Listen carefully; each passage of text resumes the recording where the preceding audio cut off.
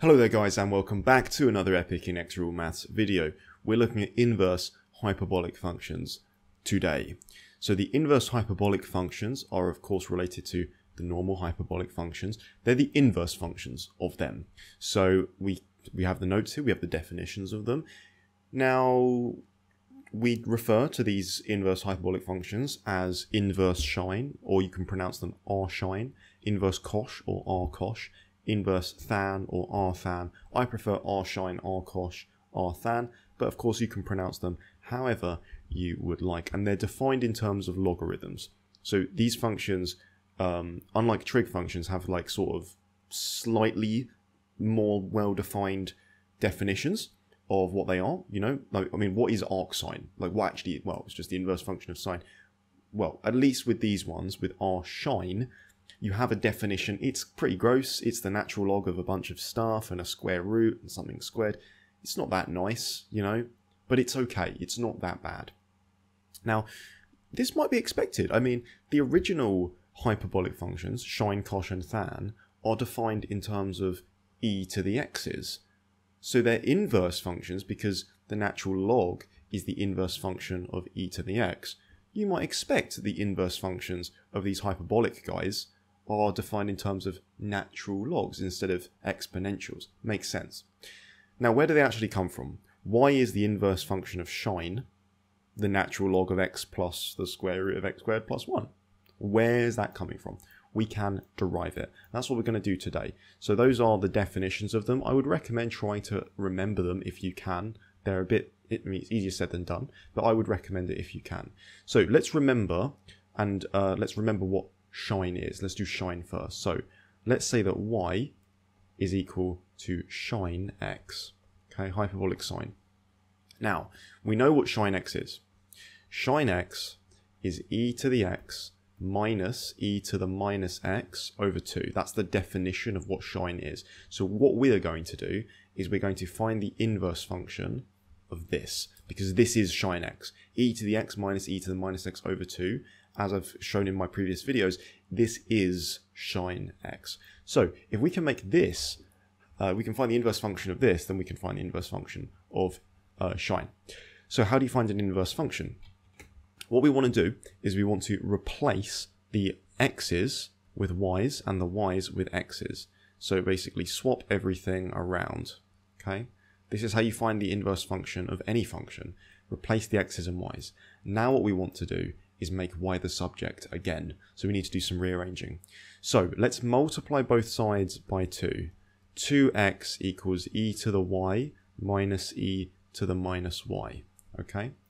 Then what we're going to do is multiply everything by e to the y. So we get 2x e to the y equals e to the y times e to the y, which is e to the 2y, minus e to the minus y times e to the y. That just gives you minus 1. The reason why we do this now is because we can create a kind of, it's almost like a quadratic. I do have a video on this as well, solving sort of hidden quadratics. We can almost turn this into a quadratic. So I'm going to move everything onto the same side. So I'm going to write e to the 2y minus 2x e to the y minus 1 equals 0. So I've just moved the 2x e to the y onto the other side. Now what we're going to do is a nice substitution. We're going to choose our favorite letter of the alphabet, u. Let u equal e to the y. Why? You say? Well, it's because we can write e to the 2y, if this is e to the y, we can write this as e to the y squared.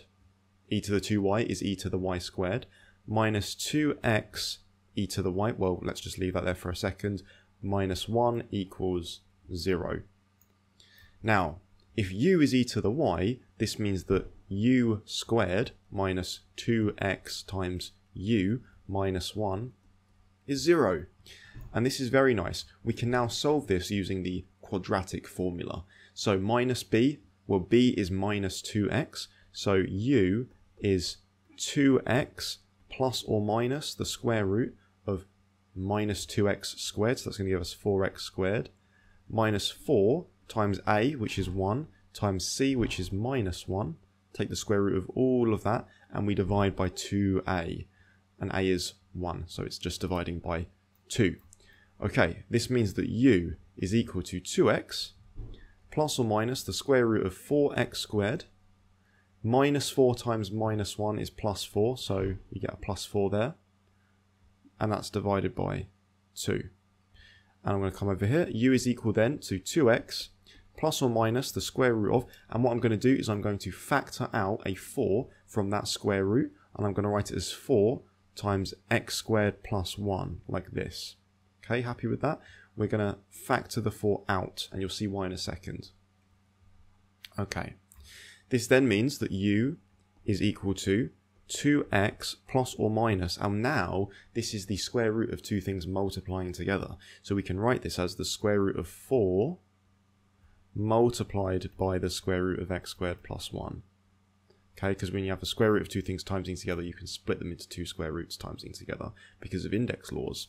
Okay, so we get this. Now, of course, you might be noticing the square root of 4 can simplify. So we get 2x plus or minus, well, the square root of 4 is just 2, so 2 root x squared plus 1. And that's being divided by 2. And very nicely for us, all of these are multiples of 2, which means u is equal to just 1x plus or minus 1 times the square root of x squared plus 1, because all of the 2's cancel out. Okay, now this is brilliant, but we need to now convert back into e to the something or e to the y. We said that u was e to the y, so now we can say that e to the y, because that was u, is equal to x plus or minus the square root of x squared plus 1. Now, if this is the case, then we can then say that, well, let's take the natural log of both sides. But, hold on a second. Before we do that, is it x plus or minus the square root of x squared plus 1? Or is it something else? Is it only one solution, or is it both? Because right now we have two values. We're saying e to the y is x plus the square root of x squared plus 1, or it's x minus the square root of x squared plus 1, or both. But what we do in order to make this a little bit nicer is we say we are only taking, so I'm going to write this, only taking this e to the y as x plus the square root of x squared plus 1. This allows the function to be one-to-one, and it prevents any weird issues from happening with the plus or minus. We just don't like it, so we are going to remove it. Hello there guys, it's me from the future. I didn't mention this in the video, but I thought it was worth mentioning quickly. The reason why you can't do x minus the square root of x squared plus 1 for this is because e to the y for any real number y must be positive, and for any real number for x, x minus the square root of x squared plus 1 is always negative. Check out the graph here right now showing you there is no value for x positive, negative. There is no value that exists for x that allows you to have a positive value for x minus the square root of x squared plus 1. This is a big problem because we're about to take the natural log of it. You cannot take the natural log of a negative number. So it's not even a preference thing. It's not even to make it nice. It's also for the simple fact that it doesn't work if you use x minus the square root of x squared plus 1. Anyways, back to the video. So if e to the y is simply x plus the square root of x squared plus 1, that means making y the subject, taking natural logs of both sides, we get that y is equal to the natural log of x plus the square root of x squared plus 1.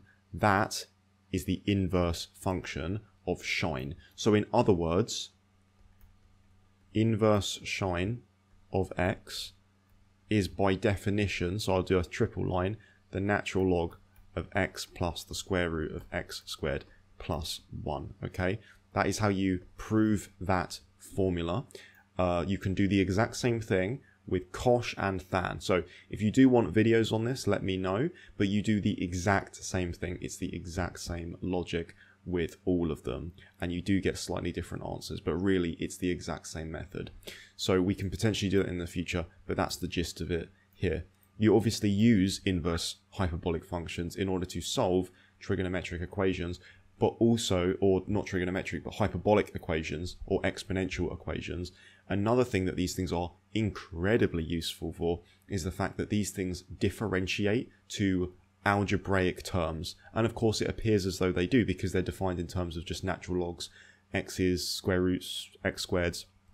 So actually these things have algebraic derivatives, which are really good because it means that there are some algebraic derivatives that exist that integrate back to the inverse hyperbolic functions. So there are many integrals which we can do by using 1, hyperbolic substitutions, but 2, just standard results. There are some integrals that just simply integrate to inverse sine. Nice, we're finished, we're done, we're happy. So we'll also look at those in the future. Thank you guys so much for watching, I highly appreciate it, and I'll see you in the next video. Cheers.